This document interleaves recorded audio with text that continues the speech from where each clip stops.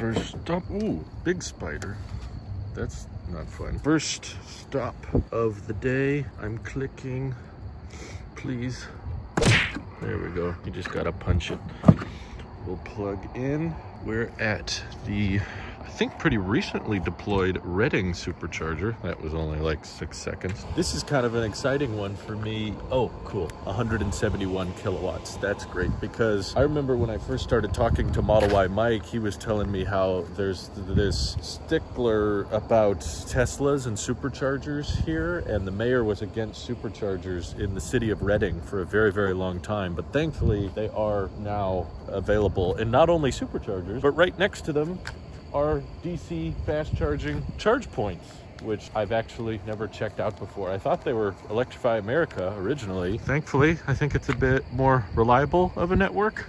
I like the green light, but I shouldn't say too reliable, because this one appears to be down. I've actually never checked out Electrify America station or a charge point. Basically, I've never looked at a CCS plug, I think, in my entire life. Wow, that sucks. That is horrible. This thing is huge. Yeah, I know we talk about it a lot, but I've genuinely never actually looked at one. And then there's another one here. Is this CHAdeMO? Oh yeah, it's CHAdeMO. So if you bring a Nissan Leaf here, you charge with that. Pretty soon, ChargePoint is gonna have to start offering a NACS cable too. So you're gonna have 3 different frickin' cables to worry about. Ugh. But what's really cool about this V3 supercharger location is it turns out it's right exactly at the Turtle Bay Exploration Park. So the Sundial Bridge is just over there, which is pretty cool. We're checking out some new superchargers on this road trip because we didn't exactly leave the house at 100%. And that's because of you. Actually, it's you guys. Now that we've racked up some supercharger miles, there's a lot less motivation to charge up from home, because charging up from home is not free, but charging up here, at least for now, thanks to the referral credits, is free. So I thought it would be a good opportunity to check out some new charging stations and see how they perform. But yeah, if we ever wanted to visit the Turtle Bay Exploration Park, we have a place to charge just right there, which is really cool. We left the house pretty early. I kind of went 5 miles per hour over the speed limit for the most part, and I'm averaging around 238 watt-hours per mile, so still pretty efficient. And the interesting thing about today's road trip is, unlike the one we did 3 months ago, it's rumored, at least according to the weather app, to be much, much hotter. So we know how LFP does in the cold, and how many times I got the little pop-up saying, oh, your battery pack's too cold, and you know how the battery would be preconditioning like 2.5 hours before we reached our destination. I'm still not exactly sure if that was a bug or just literally the LFP pack was way too cold. So far, the battery only started preconditioning about 10 minutes before we got here, which sounds a lot more normal. The fans are sure ripping it though right now. But I'm curious if we'll get better charging speeds on this trip due to the hotter weather. A lot of the places we go to are going to be 90+ degrees Fahrenheit, maybe over 100 degrees Fahrenheit, which is something in Celsius. Sorry, metric people. Tesla may have fixed the charging issues in a software update, to be honest with you, because it's something that I'm continuously impressed by. Tesla listens. You know, I did a video on some changes I want in the software a while back. Like, I hated that the word chill was at the top of the screen all the time, even though I'm always in chill mode, and they removed that. So the chill has been removed, and when you reset the trip and you have like your current drive data showing the same thing as your reset trip data, then it actually gives you more info. It gives you your trip time and how long your current drive has been, whereas the reset, you know, trip B planner, that tells you like your watt-hours per mile and how many kilowatt hours you've consumed. So really smart of Tesla's tiny details that are like, hey, if the current drive and the reset trip are the same thing, we should provide some more context, some more numbers, which I thought was smart. So I got to admit, like, this referral program certainly makes Tesla even more desirable to me. Yes, I'm biased because I'm a content creator, but hey, if Tesla wants to reward people for promoting their products, I'm all here for it. So here's hoping we have a pretty easy road trip ahead of us, and that we don't experience any massive issues. Pretty much the only flaw that I'm experiencing so far is this stupid front passenger safety restraint fault. I've already scheduled service, Tesla, and yet every time we get in the car, it beeps at us and says, hey, service is required. You need to fix this one thing, which I looked online and most people are saying it's a very simple fix. Usually only takes 10 minutes. I wish you could get rid of the pop-up if you have scheduled a service appointment. Like, does the car need to keep reminding you that it needs service? Because the car should know I scheduled a service appointment, but we'll probably have better lighting at the next stop and we'll record any pleasant views we see along the way. Thanks for joining. These chargers are really big. Yeah, you want to try the cables? You know what it's like to use the NAX port, but here's CCS1. Oh, you have to push the button. Yeah. Whoa, that's a big mama right there. Big mama charge port. And then what is this one now? This one's Chatamo, so you gotta push forward on that and then say hello to my little friends. My big friends. Yeah, really. Aren't you glad we don't have to use those? Oh, this is really heavy. Oh my gosh. Okay, putting it back in. Yeah, I'm glad. Ours is so little. Pretty much the whole industry is moving away from this so that we can switch to that. Cool. I like that plan. Good. It wants us to keep charging, but we've learned our lesson. Don't trust the maps. They're overly generous with how long you need to charge, so we're leaving now. Bye, Turtle Bay.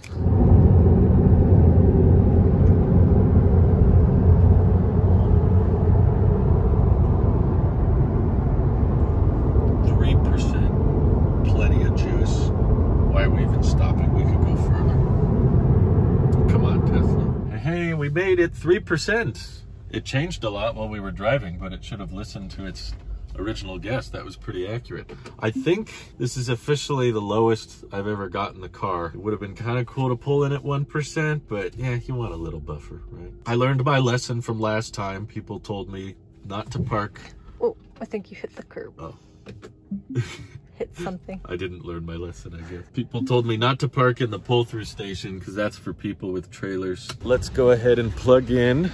This is not a V3. But hey, at least the button worked. It actually opened. There was a lot more climbing on that stretch, but thankfully the battery only needed to precondition about 10 minutes before we got here. So, which is interesting because the temperature also was a lot lower than I thought. You know, back home it gets over 100 degrees in the daytime. We went through several stretches where it was down into the low 50s. So I was like, oh, I thought this was summer. I thought this was supposed to be hotter. We're in Oregon now, officially. This is a familiar supercharger for us. I think the lesson I've learned, if you're a first timer with your Tesla and you have some range anxiety, you want to be careful. Just listen to the screen. The screen will tell you charge until this long. Now you can continue your trip. If you feel a little bit more confident, you start to unplug when it says 1 minute remaining till you continue your trip. And if you feel comfortable with that, maybe unplug when it says 2 minutes remaining. And then you start to feel more and more comfortable. You start unplugging 5 minutes before, 10 minutes before you can continue your trip. But then you got to be prepared for those edge cases where the car might be arriving at the supercharger at 3%, 2%, maybe even 0. If you're comfortable with that, now you have an option. There we go. Now we're peaked at 142 kilowatts. That's good. Not the fastest, but pretty good. 5 minutes. Close enough. Thank you very much. And we're off to Madras.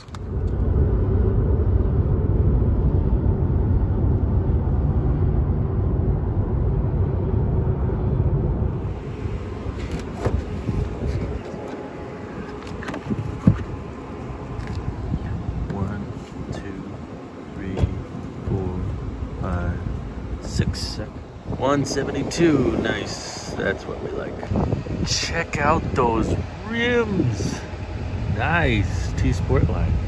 Not a sponsor, but still cool looking. For some reason on that final stretch, we always get over 5 miles per kilowatt hour. I don't know why. The elevation doesn't really change that much, but I'm not complaining. It's cool. Simultaneously, we also crossed over 17,000 miles on that last stretch. Just as we hit 17,000 miles, we also hit 4,000 kilowatt hours consumed. So 4 megawatt hours have been consumed by Pearl. That's 4 Tesla Semi battery packs within 17,000 miles. That's pretty awesome. But you know what's more awesome? Get connected for free. That's supercharger connection. Should I disconnect, hon? We're at 90%. Jeez. Depends, you want to skip Boardman? We're trying to decide if we should skip the Boardman supercharger, which the last 2 times we went there, not only was it stinky from all the cows around it, but also it broke. Like after 10 minutes of charging, it shuts off. You unplug it, plug it back in, another 10 minutes, then you unplug, plug it back in. It gets a little old. Maybe they fixed it, we don't know, but we wanted to get some lunch, so we went to a local family-owned mom and pop shop called King Burger. They had these things called Whoopers. It was pretty delicious, but the V3 superchargers, my biggest complaint, they're too darn fast. We're like trying to get our food and eat, and the car's beeping at us like, hey, you can continue on your trip now. And we finish our meal and we come back and the car's almost at 100% already. Like, geez, slow down, Tess. I can't even imagine what's gonna happen with the V4 superchargers. I can barely keep up with V3. And we arrived here at 5%, by the way. With the amount of time it took us to just go to the bathroom, get some food, come back. The car's at 90% and climbing still. What are we at now? We're still at 40 kilowatts at 90%. That's not terrible, but okay. We have probably thrown off all of our trip time because we spent way too much time eating, not enough time driving, so I'm gonna disconnect. There we go. Oh, come back. There we go. Put you back. Ooh, that is a sweet looking performance Model Y too. Cool. I love seeing all the other Teslas. I bet a year from now, this is gonna be full of F-150 Lightnings and Rivians. Budget in. Oyo.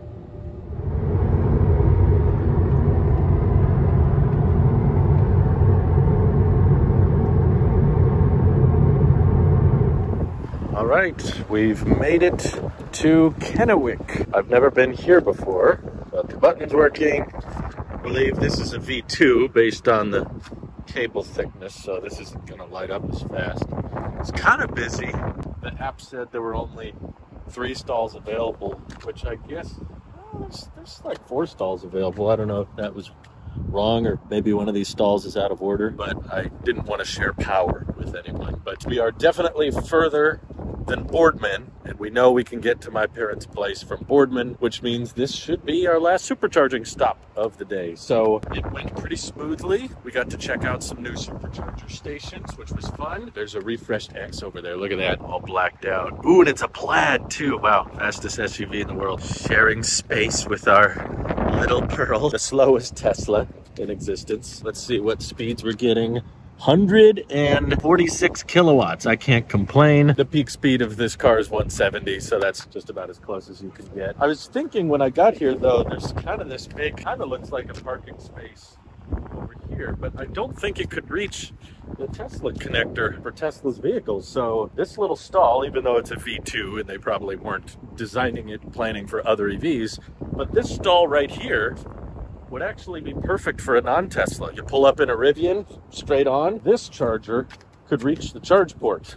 But of course you're taking a cable from whoever parks here. So it's definitely gonna be an interesting mess next year when suddenly Tesla adapters become available for the masses and tons and tons of Rivians or F-150 Lightnings or Chevy Bolts even start showing up to superchargers and plugging in and kind of parking in weird ways. I'm very curious to see what that'll be like, if that'll affect our road trip ability, but at least right now, so far, so good. And man, I guess back home we must live in Death Valley or something, because this is like the hottest time of the day and it's only 92, 93 degrees, which I guess for a lot of you that's hot, but back home it was getting over 110 every day. So to me, this is like cool weather. We need a jacket. And I thought we might run into more overheating problems that I could document for you. Like the battery pack is too hot. But what's interesting is as I approached this Kennewick supercharger, the car never once showed the battery preconditioning warning. It was not a low state of charge. We pulled in at 14%. So it's not like one of those situations where, oh, they don't precondition the battery because your battery is too low. We know that's not the case. The LFP pack was just hot enough naturally from driving around in the heat that it didn't need to be preconditioned, which is pretty efficient. So we just plug in and it's already getting peak speeds. No way. No way. That's crazy. It's 94 degrees Fahrenheit out here and they're saying battery temperature low. Something's got to be wrong with my car, man. There's no way. That's got to be a bug.